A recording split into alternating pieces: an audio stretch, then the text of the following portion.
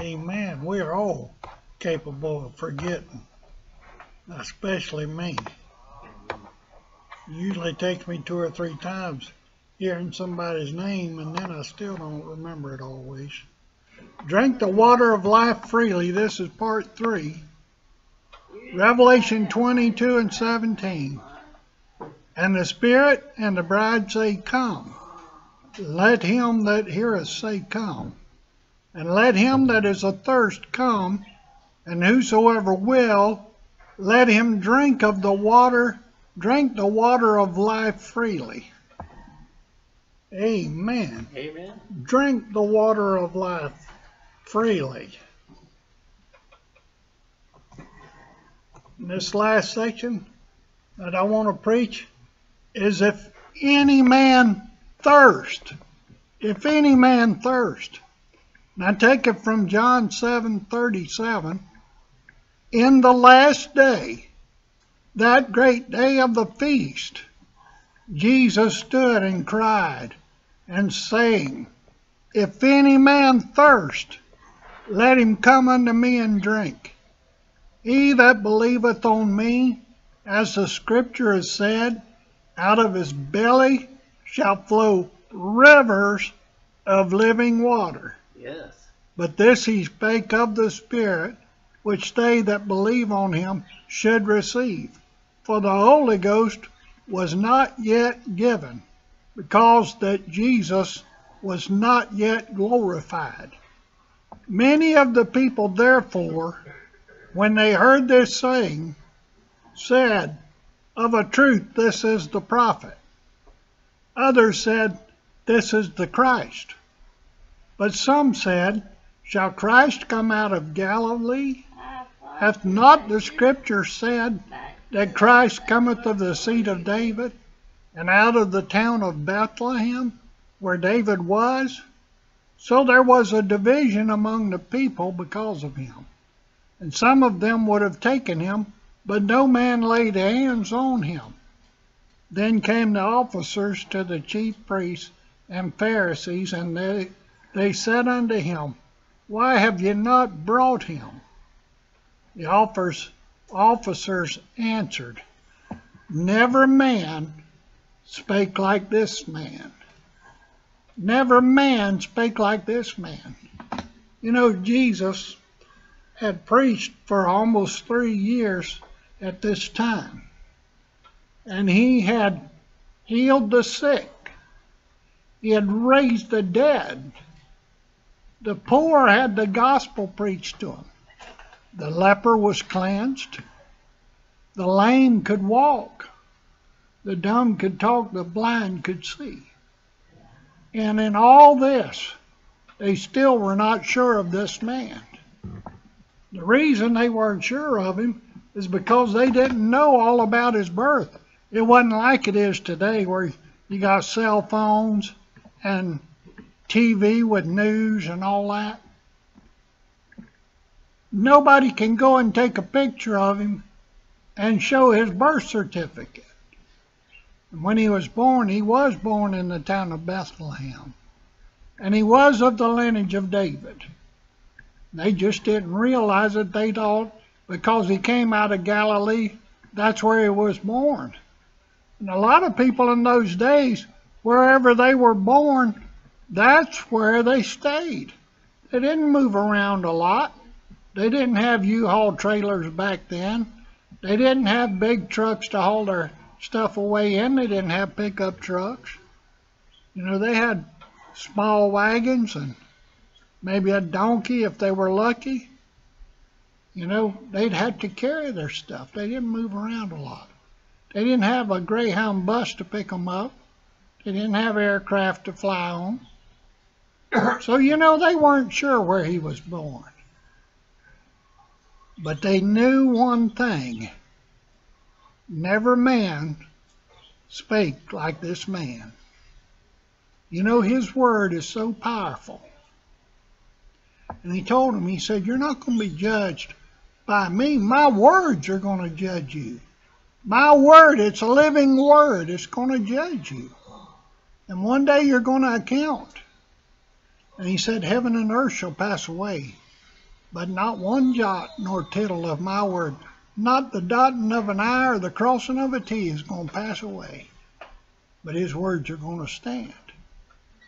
And he said, if any man will thirst, let him come to me and drink.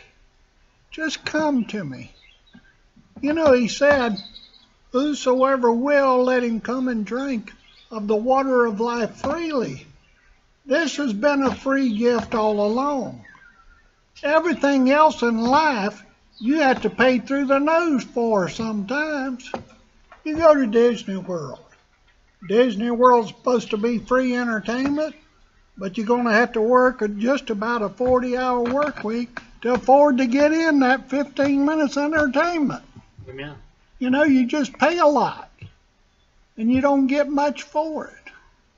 But with the Lord, his word is so free for us to take. And it's going to cost you something to keep it. If you're going to keep it in your heart, you're going to have to sell out to him. You're going to have to love him with everything that's within you. But when you taste of that word and find out how good it is, it's worth it. What will a man give in exchange for a soul? Think about it. And this is our soul food. This is our soul drink. This is what meets our needs. These people come up. They had sent some soldiers down to take Jesus while he was in the temple preaching because they wanted to try him and convict him of something. They wasn't sure what they were going to convict him of. They just wanted to get him out of the way somehow. He was in their way. They were afraid they were losing their position in the world. They was afraid the Romans would come take their place away, and they were men of authority. And they loved that power of authority. They loved that authority over people. But you know, when you come under the authority of God's word, the authority of people has nothing to do with living right.